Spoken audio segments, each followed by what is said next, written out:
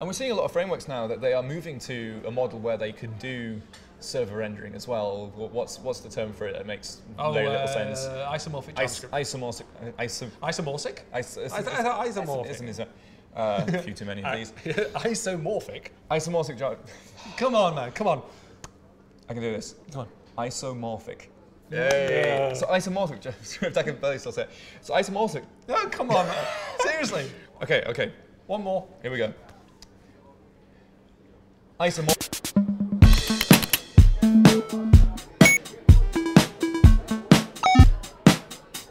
I bought a Ps4 recently. You know, I've been going on about it, and I was looking, some of the literature that comes with it. One of the big things that they advertise is that, hey, did you know that new in the Ps4 is you can, while you're downloading level 1 of the game, well, as soon as level 1's downloaded, you can start playing it, even though levels 1 to 99 are still downloading.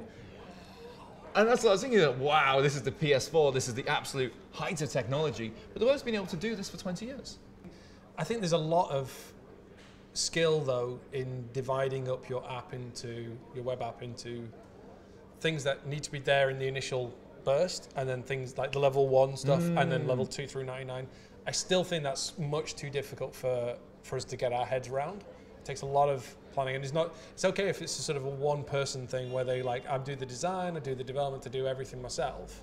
But if you're not that person and you've got a big team, having everybody think about what is level 1, that's really hard, because you've got to understand exactly how the web gets built before you can get there. But the benefits are huge. As on this blog post I did about progressive enhancement, someone, an author of one of these big web frameworks, who shall not be named. We won't name them, but they bombed the comments with well, this is nonsense. My framework is excellent. And I looked at the documentation for their framework, which uses the framework as an example of them. Bit of dog fooding. And on 3G, their time from request to some content on the screen is 7 seconds. But even with a full cache on a fast as you like connection, it's still 3 seconds because they're CPU bound.